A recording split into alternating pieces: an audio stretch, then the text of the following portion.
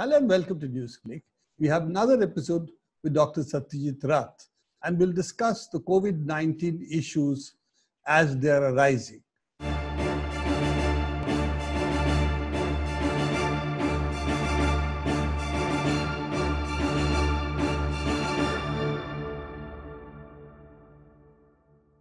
Right now, of course, the news is the monoclonal antibodies.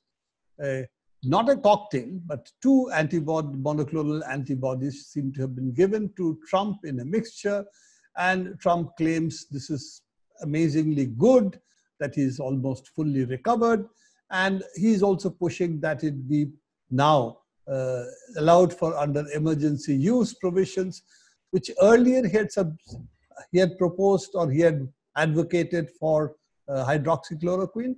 And what else was it? Apart from bleach, which of course he didn't really ask for emergency authorization, but also he had pushed remdesivir, he had pushed plasma therapy. Do you think this monoclonal antibodies, the Regeneron variety, of course, which has given a huge boost to their stock, is actually something which is worth considering at this stage? That this is something really which has more positive elements to it, from whatever reports we are getting, not from Mr. Trump, but from whatever other reports that are available. And it could be something which could be used? Yeah, so it's interesting in a variety of ways, this monoclonal antibody cocktail therapy that's under trial and that Mr. Trump has gotten as a matter of compassionate usage authorization. Compassionate usage presupposes that one is feeling sorry for the ill person. So let's go one step back and remind ourselves that for a long time, not simply Mr. Trump and his fantasy bandwagon, but a lot of people across the world, including in India, were very hopeful about plasma therapy. Right. And the principle still is being used in different parts of the world, including India. And in India, we had politicians exhorting people who had recovered to donate plasma and so on and so forth. Now, let me offer a little bit of arithmetic in this.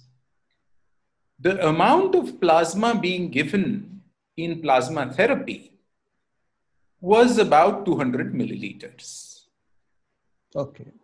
200 milliliters of plasma is on average about 4 grams of antibody protein.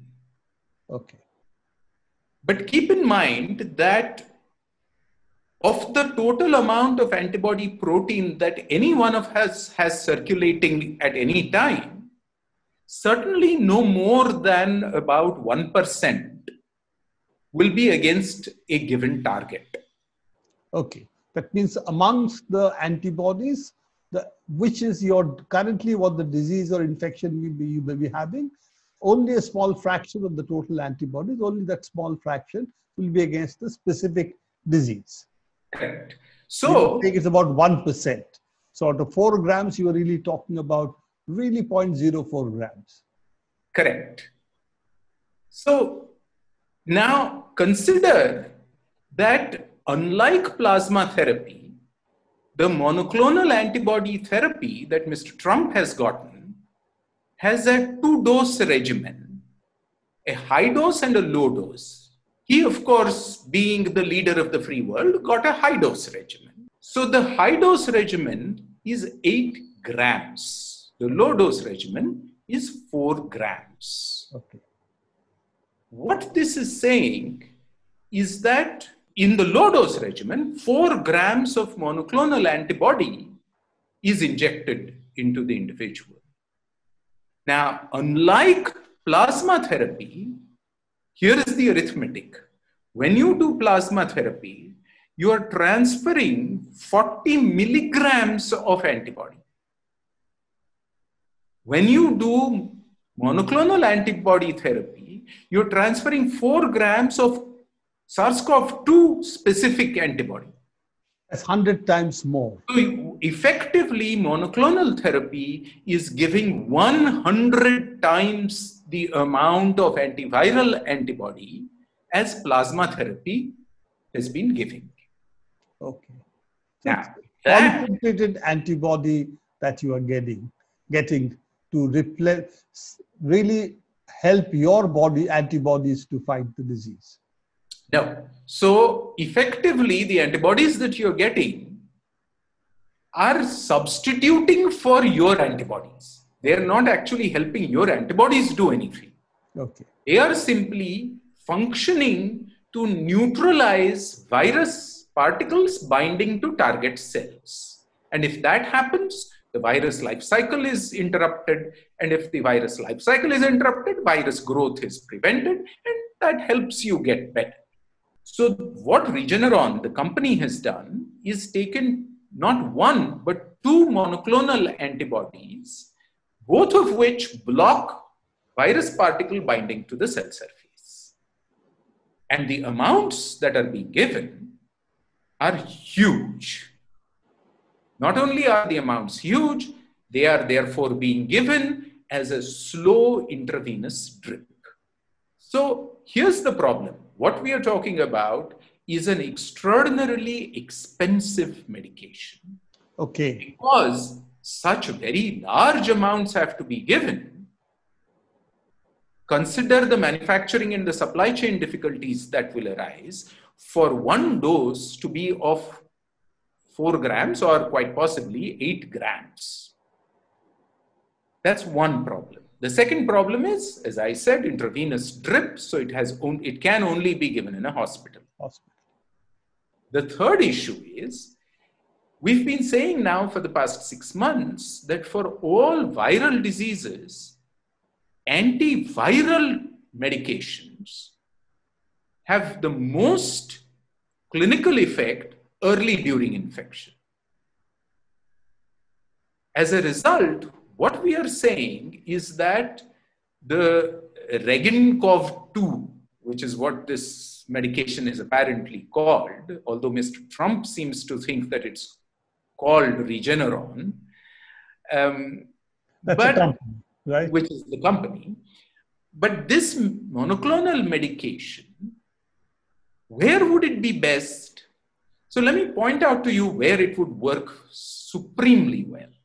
It would work beautifully as a prophylactic, as a preventive in people who are going to be very high risk exposed, such as first responders, such as healthcare workers, not simply physicians, healthcare workers, including physicians, nurses, nursing aides, ambulance drivers,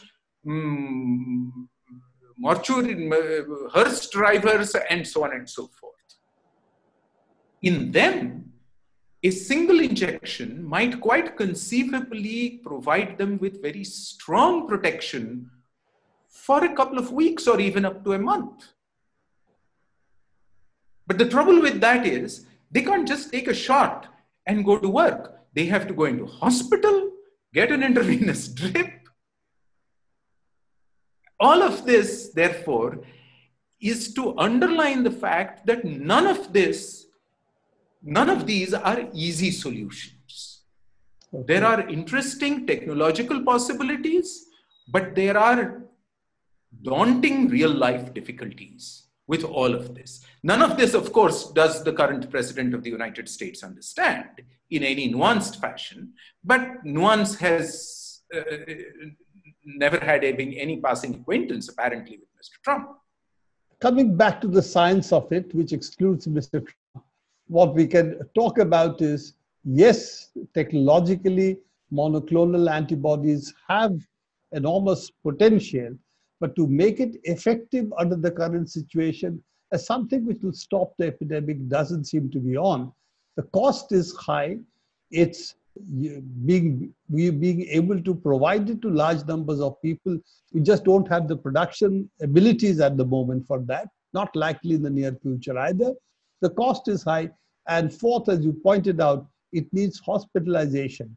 And people who are likely to benefit most are unlikely to be able to get into a hospital to get this prophylactic, and unless you really privilege completely the healthcare system as the primary user of this, which at the moment is not likely, because then of course Regeneron doesn't make high profits from it, and therefore this is not, doesn't seem to be the way most talks about use of the monoclonal antibodies are being discussed at the moment. So let me add a political footnote to this, which is that none of what you just summarized is going to stop Regeneron's stock price from going up, and none of it is going to prevent the use of the Regeneron monoclonal antibody cocktail, eventually when it is licensed,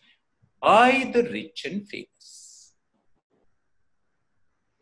And yes, that unfortunately is emblematic of our socio-political response to the pandemic. It's also interesting that all this goes, the interest goes high, there's a lot of hype, then it seems to die down. Remdesivir is not being discussed about, the discussion seems to have completely died down. We don't know whether any benefits are accruing to the people, but it's certainly true that remdesivir is certainly a high-selling drug at the moment. So as you said, the stock price of the company definitely, Gilead's is definitely has gone up. Absolutely. But in terms of does it really help, we don't seem to hear about it anymore, because you had pointed out in the show that it might be useful in the early stages, but that's not the stage in which it's normally being given, and it's being given in hospitals, and that's not the stage that it really is very useful. At that stage, dexamethasone, corticosteroids are definitely much more useful, because you're facing a different set of problems at that point of time.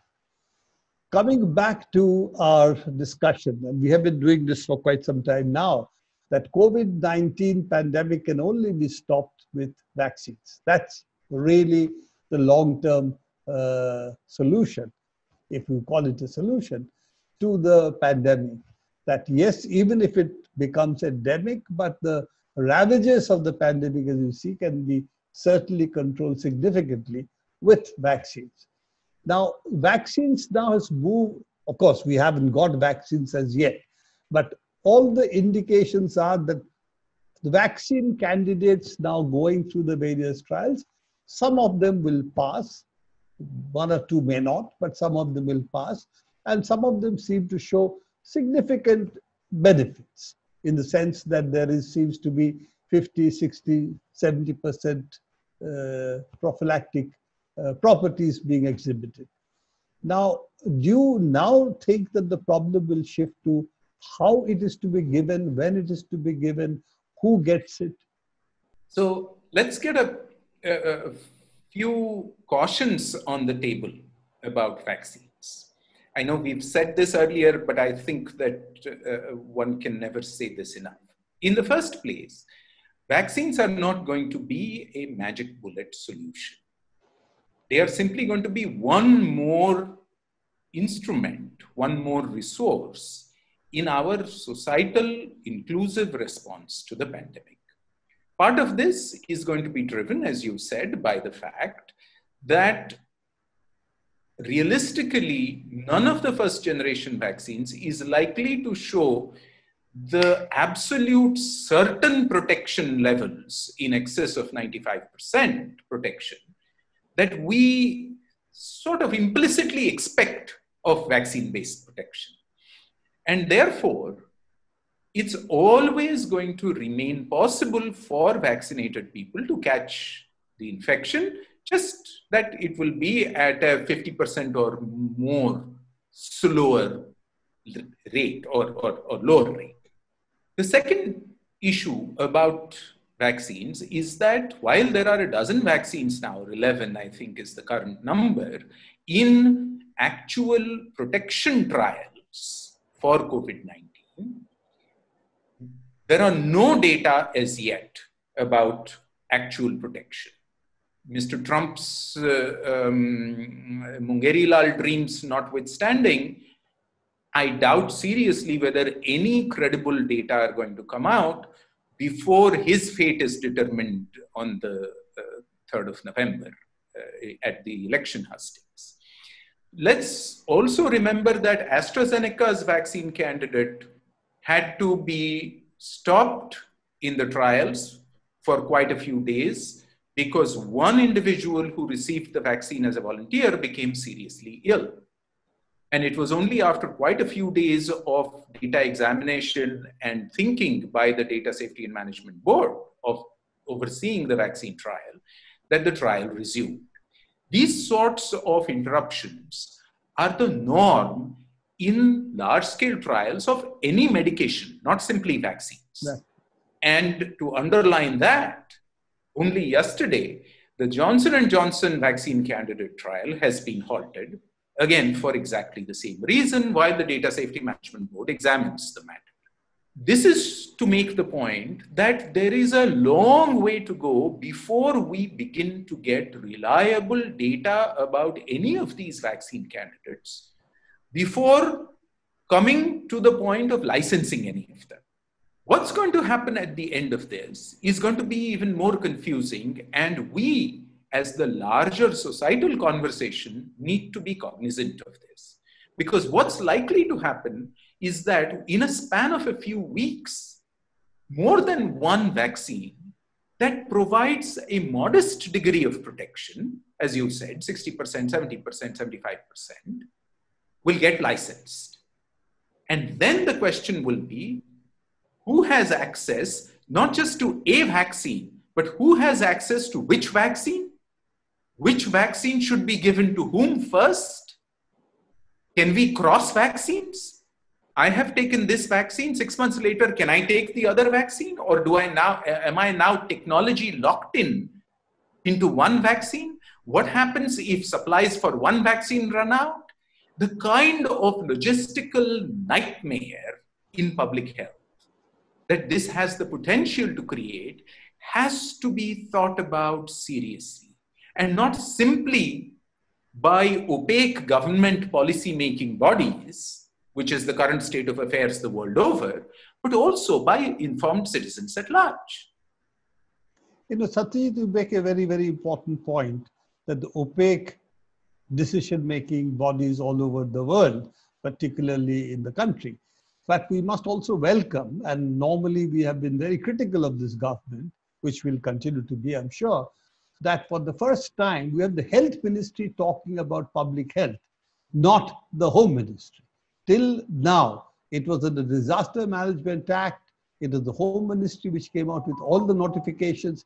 There is now hope that actually, strangely enough, even the health ministry might start talking about COVID-19.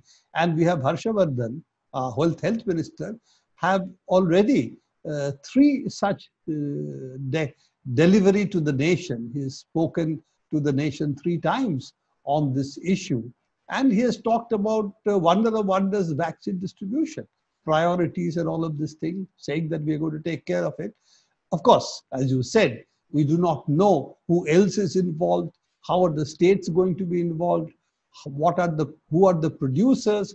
It's also true that the government seems to be pooh-poohing the argument that Adar Poonawalla gave, that we need 80,000 crore rupees for the vaccine. He said the amount will be much less. How the amount will be much less, we have no idea. Is it because we're going to use much less vaccines? Or is it that they have cheaper vaccine sources which we know nothing about? None of this is in the public domain. But at least we should welcome the health minister talking about health, right? Oh, absolutely. I in agreement with you, I have been both surprised and pleased that the health minister of the country has been speaking to the country and by and large has been saying unexceptionable evidence-based, science-based things about the epidemic. This is to be welcomed, no matter what political configurations and reconfigurations lie behind it, it must be welcomed. I still have grave reservations about the fact that we have an Ayush ministry that has been issuing packages and cocktails of medications, I use the word in inverted commas, that rival Mr. Trump's fantasies with regard to their utility in COVID-19 being suggested by the government of India. But nonetheless, by and large, I agree entirely with this. Let me say something in this somewhat unfamiliar context of saying good things about governments. And that is, I must confess that I sympathize with governmental policy-making bodies that are grappling with the issue of COVID-19 vaccine implementation strategies and policies. The sheer unknowns, on the one hand, of the still emerging pandemic, on the other hand, of the still emerging vaccine scenario, both in terms of which candidates will have efficacy and in terms of what will be available, especially in a situation where 50% of vaccine doses for unproven vaccine candidates have already been pre-bought by 10%, well, 15% of the world's population in the prosperous global north. Rich countries, European Union and United States, of course, being the chief ones. And in this situation, I must confess that I have great sympathies with any committee or group, advisory group, that is grappling with vaccine implementation policies and strategies to suggest. So we should be critical, we should be asking for information, but we should also give our sympathy when it is well deserved. Yes, and as you say, that there are a number of questions: who gets it, when do they get it, which vaccine do they get, and how to reach it to them. This is not going to be a minor issue. Reaching with the cold chain intact, being able to distribute it. These are 2-shot vaccines, most of these. The 2 shots have to be given at a certain sequence. They're not the same for each of the vaccines. All of it is a logistical nightmare. And unfortunately, the government till date, its ability to handle complex logistical issues has been really weak, given the fact of how it implemented the lockdown, how it implemented the ability to reach food to the people, all of that. So we'll have to still see how it works, and hopefully that the vaccines will appear and the vaccines will be delivered. Even if there are failures at different levels, at least some response is now in the offing. And hopefully we will see, as Mr. Harshvardhan has said, by 2021, we will have 20 to 25 crore people vaccinated. And that should at least reduce the spread of the pandemic or bring down the numbers, new cases numbers at least, significantly.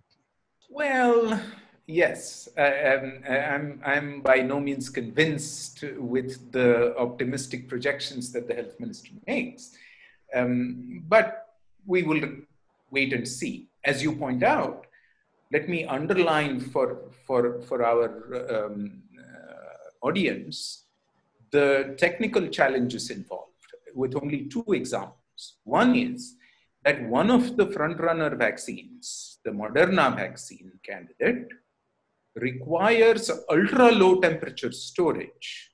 70 to 80 degrees centigrade is the storage. Below zero. And it is just impossible. 70 to 80, minus 70 to 80. Minus 70 to 80, right. Minus 80 degrees. You require freezing. It's not refrigeration. You require that's ultra-low freezing temperature. Yes.